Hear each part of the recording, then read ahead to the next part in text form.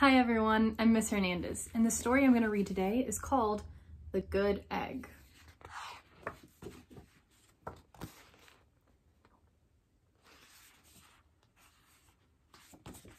The Good Egg by Jory John and Pete Oswald.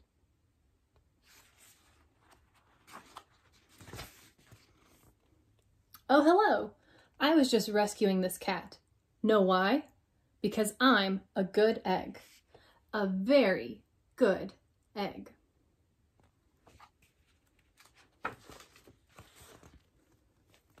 It's true. I do all kinds of good things, like I'll carry your groceries, I'll water your plants, I'll change your tires. If you need any help whatsoever, I'm your egg.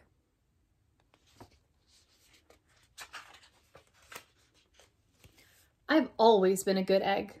It's been this way from the start, even in my earliest days, back at the store.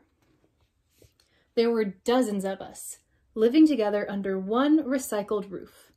There was Meg and Peg and Greg and Clegg and Shell and Shelley and Sheldon and Shelby and Egbert and Frank and other Frank.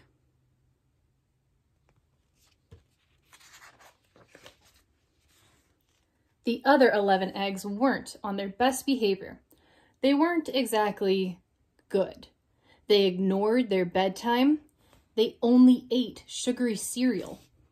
They threw tantrums. They cried for no reason. They broke their stuff on purpose.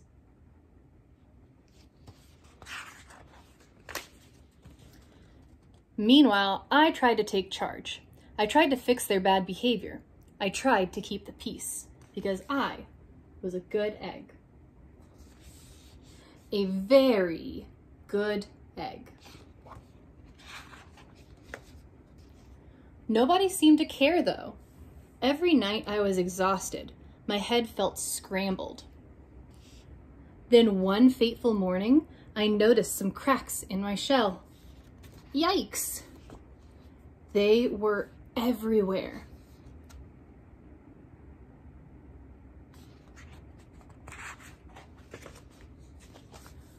My doctor said it was from all the pressure I was putting on myself. The pressure of making sure everybody was as good as me. I was cracking up, literally. Something had to change. I'd had enough. Look at how he's feeling. Have we ever felt like that? I told Meg and Peg and Greg and Clegg and Shell and Shelley and Sheldon and Shelby and Egbert and Frank and other Frank that I was leaving. I can't be the only good egg in a bad carton, I said. Blah, blah, blah, they replied. I left that night.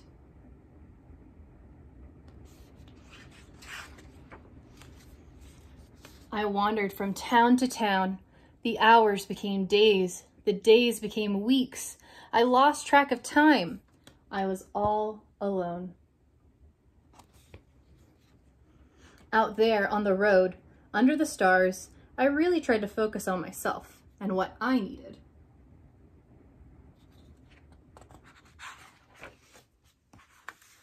I took walks, I read books, I floated in the river, I wrote in my journal.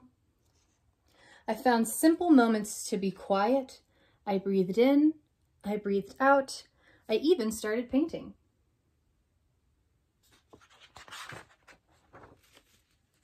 For once, I found time for me. And guess what? Little by little, the cracks in my shell started to heal. My head no longer felt scrambled. Look at him now.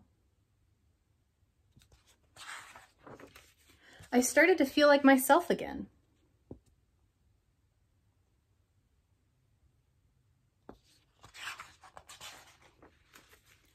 So I've made a big decision. I'm returning to my old carton and my friends. Besides, I'm kind of lonely out here. This time I know what I need to do. I'll try not to worry so much. I'll be good to my fellow eggs while also being good to myself.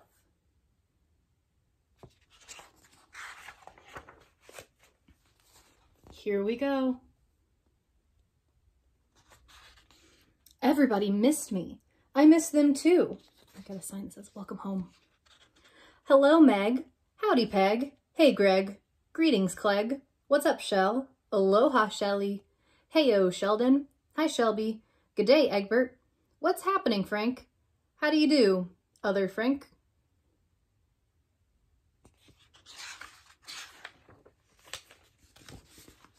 Sure, every once in a while somebody's still a little bit bad, but it's not like before.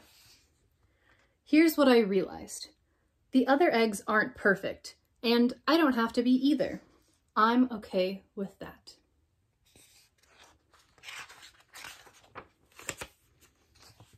Yep, the old carton is back together. We're a solid dozen again. It's good to be home.